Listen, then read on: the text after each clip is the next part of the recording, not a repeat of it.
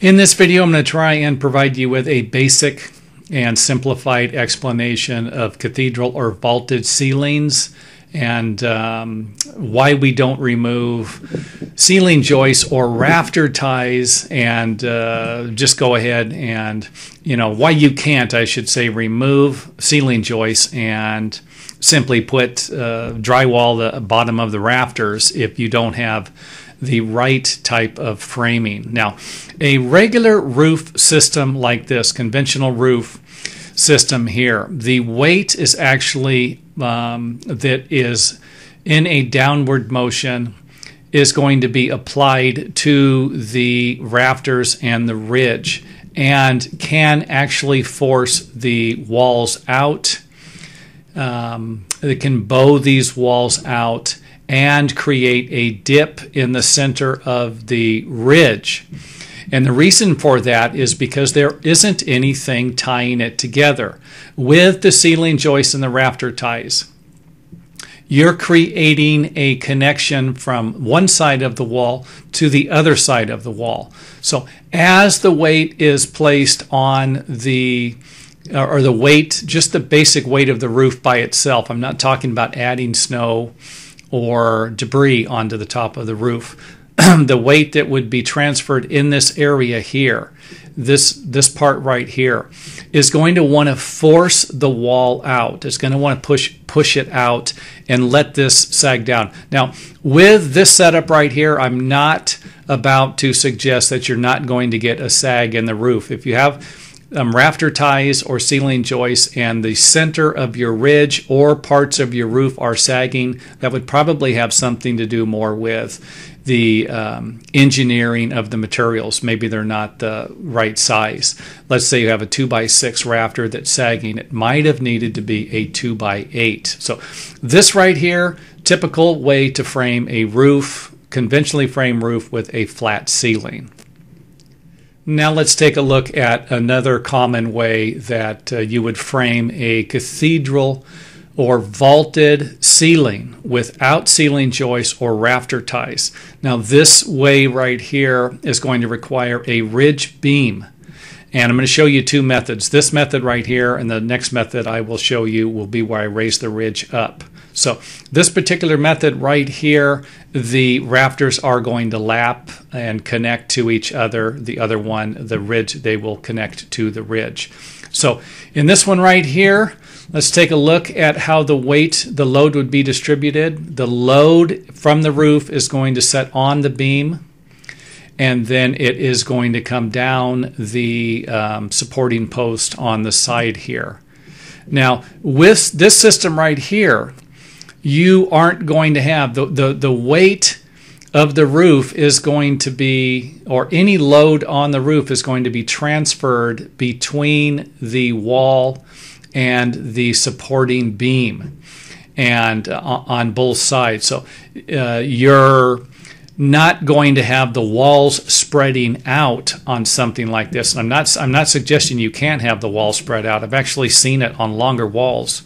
But the rafters themselves will actually help to prevent the walls from spreading out, because this is where the tie is. The rafters will actually form a nice bracing system, let's say, and keep the walls from spreading out, because the weight on the rafters, the load that is transferred onto the rafters, isn't going to be moving the rafters down, creating a sagging ridge, which of course would force the walls out. That's actually supporting the walls.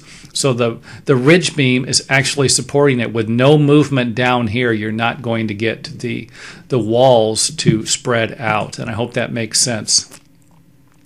Let's take a look at how we would connect the rafters here. This is actually lapping the rafters. You would nail into the rafters, maybe put 3 nails on each side, something like that, and then you would install some ridge blocks. And of course you would have seat cuts at the bottom for the rafters, and then finish the end off with a, let's just go ahead and take a look at finishing the ridge off. Sorry about that. You'd basically just have two rafters that would line up at the end of the ridge. Here's the other method I was referring to. We would have the rafters attaching to the ridge, and then of course the posts and the beams. Now I wanted to point out here I have a post that's sitting on top of a wall. We have a supporting post under the wall. Over here the post goes all the way up. I would imagine both methods would be fine, but because this method right here creates a break in a structural break that would need a strap. You would need to put a strap on the wall on the other side. And this one right here, you're just transferring the weight down, but you could actually create a hinge point here. A lot of engineers don't like to see it. They'd rather see the strap on the wall with a full-length post than something like this, but I'll leave that up to you. Remember, this is the basics. I don't want to get carried away here, even though I just did. What the heck? So roof rafters that attach to the ridge beam instead of going over it. Something like this will give you more area if you're looking for a taller ceiling. And sometimes you can use larger rafters if you want the ceiling to be flat. You don't want to be able to see the ridge beam. Don't forget, too, that the rafter sizes will depend upon the insulation you're going to be using or your local community requires. So a lot of times we used to use R30, which was, I believe, 9.5 inches or 10 inches, and we could put the R30 in the 9.5 inch wide roof rafters. We could use them with that. We couldn't use them with 2x8s, and every once in a while I'd come to a job where they would have 2x8s on a remodel, and it would create problems for the insulation. So keep that in mind when you're designing your roof system also. So this is just the basic seat cut, give you an idea. And that's it for the video. I made it because there was a question asked to me, and if you guys have any questions, feel free to leave them in the comment area or email them to me, and I will get to them as soon as possible. Don't forget to visit our website, homebuildingandrepairs.com, for more home tips and construction ideas.